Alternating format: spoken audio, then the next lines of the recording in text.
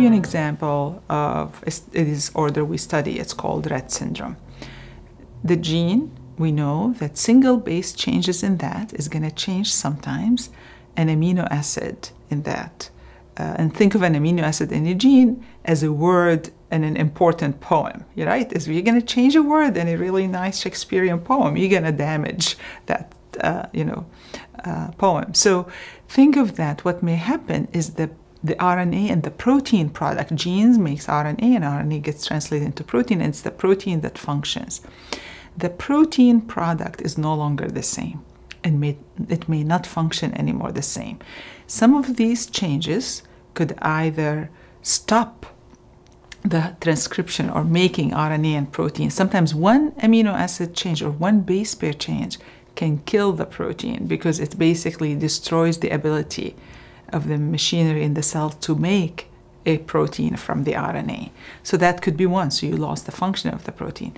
Sometimes this protein binds DNA. Sometimes that one change will prevent it from binding DNA. Sometimes it causes a deletion, a piece of the gene is missing.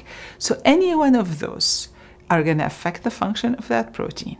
And that protein is really important for brain function. And when you don't have it functioning normally, you're going to start having features of autism, features of seizures, motor problem, coordination problem, breathing problem. So this is one example how a single base change can lead to a behavior because a neuron will not function properly.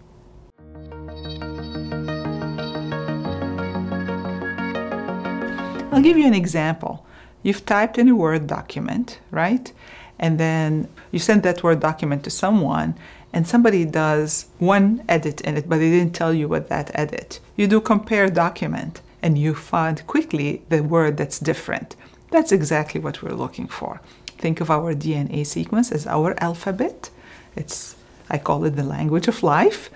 Think of it as our alphabet, and sometimes something goes wrong, either with one letter or with one word or with a sentence. Sometimes a whole paragraph is missing. Sometimes a whole paragraph is duplicated, and so on and so forth. All of that we can uncover with today's technology, either by scanning the genome for big pieces that go up and down, deleted or duplicated, or by just single base pair change.